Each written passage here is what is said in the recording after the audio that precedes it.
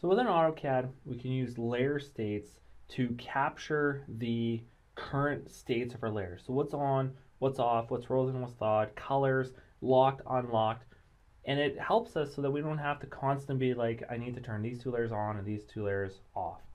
Now I need to reverse that because I need these two layers on and these two layers off. So right now what I can see is that I've got everything's on, everything's thawed, I'm happy with the colors, and what I'm going to do is in my layers panel here, I'm going to go to the drop down here, and what I'm going to do is right now I can see that I've got no layer states except for the default unsaved. What I'm going to do is I'm going to create a new layer state, and what I'm going to do is I'm going to call this everything on, and this is just going to say everything is on and thawed. So click OK, and now what I can see is that I've got this everything on layer state. So what I'm going to do is come to my drop down, let's just turn a couple things off, let's freeze a couple things, and what I can see now is I'm now back into this unsaved layer state.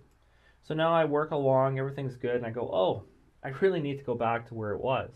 So I go to my panel drop down, I come to my drop down here, I say everything on, and notice that it's returned everything back to where it was.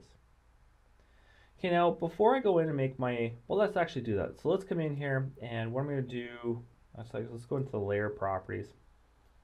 And in the layer properties here, I'm going to take all these A-Ano1s, and I'm going to freeze them. Oops, looks like I selected too many. Let's, I think I did Control A instead. Oh no, we're good. Sorry, kind of got lost there in what happened there, but no. So I've frozen those ones. Let's turn off this one with the calls, and let's also turn off all these floor ones. So I'm going to turn those off, and I'm also going to take the walls here, and I'm going to change the wall colors to be purple. So I click OK, and I've now made a pretty drastic change to what's going on here. Now instead of simply just saving this, what I'm going to do is I'm going to go into my manage layer states. So here's my layer states manager. And what I'm going to do is just take a look at the options here. Notice that my restore options here is that it's actually going to turn off layers not found in layer state, and it's not listing anything XREF related. So a couple things there. And what I'm going to do is I'm going to click the new button here because I want to create a new one, and I'm going to call this working on the walls. So I'm going to click OK, and we can see that I've now saved this particular layer state. Let's click close, and let's go in there now and let's switch back and forth between everything on. Notice the walls are now yellow again. And notice because I'm in 2015, notice the nice little preview here, I can go back into working with the walls. So not only does it capture the state like on, off, frozen, thawed, but it's also capturing colors.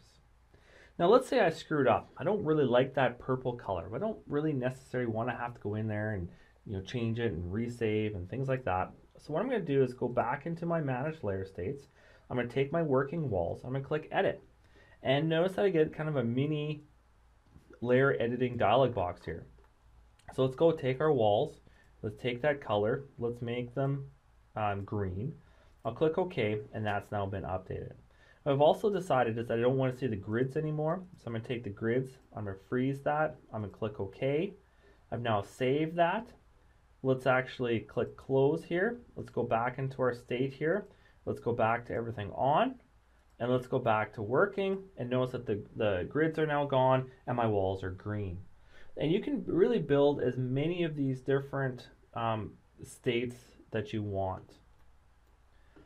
Okay, so now that I've done that, let's come in here and let's add a new layer. So let's go into our layer properties, let's add a new layer, let's call it Mike, and let's add a couple objects. Whoops, guess I should actually set that active.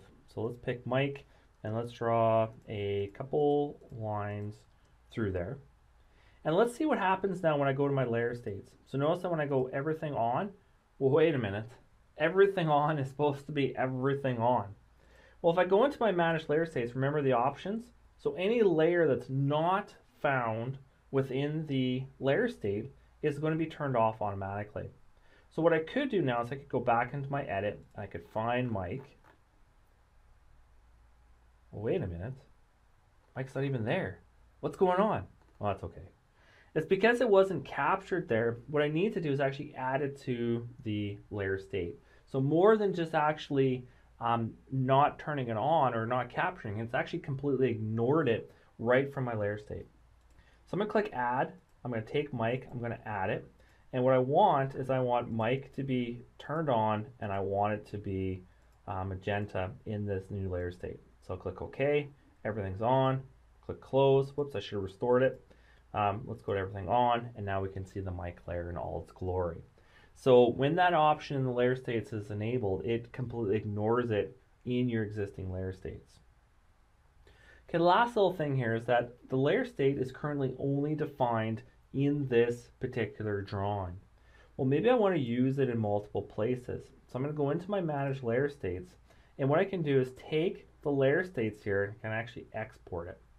So I can actually export the layer state into this LAS file so that I can actually use it in other drawings. I can also build layer states in my template file so they're automatically there as I start new drawings.